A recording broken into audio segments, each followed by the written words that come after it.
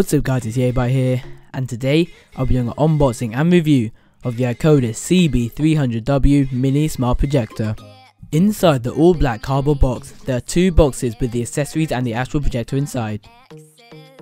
First up, there is a small plastic tripod that you can put the projector on when a flat surface or a large tripod is not available to rest the projector on during movies. Twisting this knob loosens up the ball head, allowing you to adjust the projector to whatever way you like it. Next, there is a power cable which plugs into the power brick, which I'll be showing you shortly. It's not a UK plug, but there's a UK adapter inside the box so you can plug it into the UK mains. The cable is relatively long, which is good as it allows you to place the projector in a lot of places even though it has to be connected to power. Here is the UK adapter plug that I was talking about earlier. As you can see, you simply have to plug the cable into the adapter and that's it. It has a tight fit so there's no worries of it coming out unintentionally. Next up is the power brick that I was talking about earlier. This is what the previous power cable plugs into on one end, and the other end is a bit that goes into the projector itself. Again, this is also quite long, allowing the projector to be placed anywhere, and it supplies a whopping 3.7 amps to the projector, allowing it to have enough power to run in super bright bulbs. Here's how the cable fits into the brick. Now, up next is the HDMI cable that comes with the projector. It is 1 meter long and made of a plastic rubberized material, like many cheap cables are made of. Because of this, I worry how long this will last, but I guess we'll just have to wait and see. The other projectors that I've reviewed all didn't come with a HDMI cable though, so I really shouldn't be complaining. Next in the box is the IR remote. The remote is made of a rubberized plastic, which is soft to the touch. The buttons on this are very tactile and clicky, and not mushy like many other cheap IR controllers are, which I really like. On the top there's an IR sensor bar, and on the bottom on the backhand side are where the batteries are kept. Unfortunately it didn't come with any batteries, but luckily I had some at home which I could easily pop in and use. Though the remote control is quite insignificant, they made it really good, which adds to the whole experience. The next cable it comes with is a simple VGA cable. This is so you can share the screen of older laptops or computers that don't have HDMI cables at all, making this projector capable of connecting to a large variety of tech.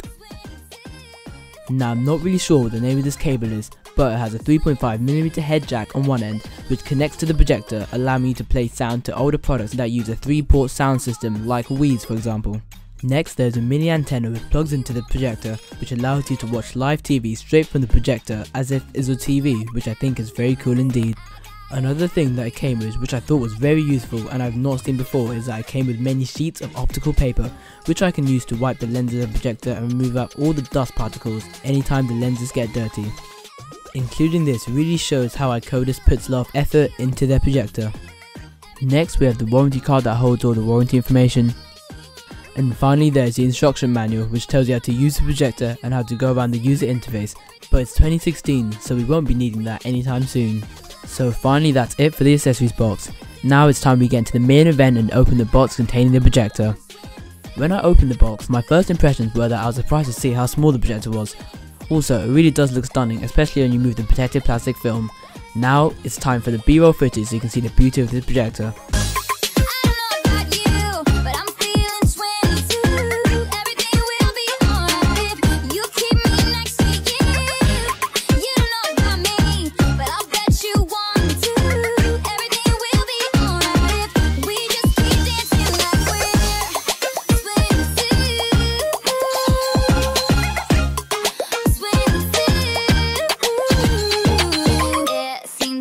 Those nights, this place is too crowded.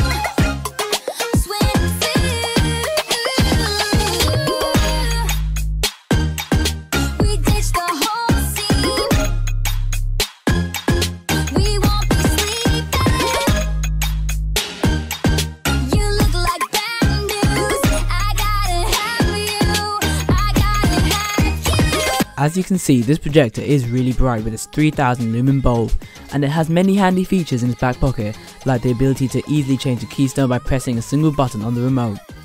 It runs full Android 4.4.4, so you can easily control the settings of the software as you would any Android phone or tablet. The settings are exactly the same as any other Android device, making this very easy to use. As you can see here, this projector has about 12GB of storage available when you first get it, which is perfect, and the fact that it has an SD card slot means that this can easily be upgraded, which is just what you would want.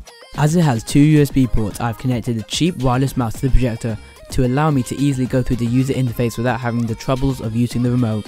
It doesn't say the processing speed of the CPU in this projector, but seeing the way it breezes through programs like YouTube show me that it must be very powerful. I get absolutely no lag when using YouTube, and it runs as fast as YouTube does on many other phones, which is great. This shows this is a very premium projector and you're definitely getting your money's worth, as it is quite expensive. All the footage on YouTube has not been edited in any way, so this is the actual speed of the projector. As you can see, I'm loading up one of my videos so you guys can see how crisp the videos look and how fast videos play on YouTube from here. I'll also show you how loud the dual 5-watt speakers are on this projector from around 20cm away. While this one records it in 60 FPS.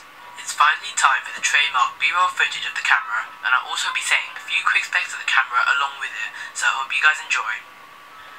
The speakers on the projector are relatively loud enough to watch movies with maybe 2 people in a small room, but definitely not loud enough to watch movies in a large room with many people. But this is really not an issue, as you can easily connect a Bluetooth speaker to the projector wirelessly or use an aux cable and connect a speaker that way. This improves the sound quality dramatically and makes the whole experience a lot more better.